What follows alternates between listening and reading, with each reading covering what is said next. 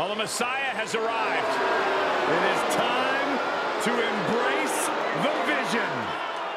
And his opponents, first from Davenport, Iowa, weighing in at 217 pounds, Seth Rollins.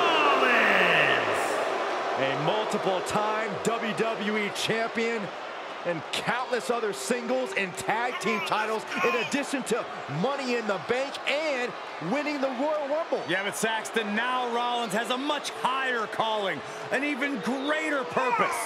Well, that's what he would have you believe. I think it's all just a ruse to sneak his way into the main event, personally.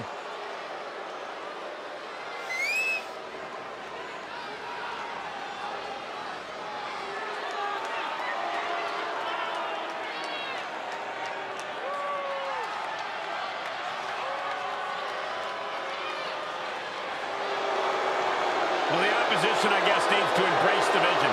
They'd be wise to embrace the vision.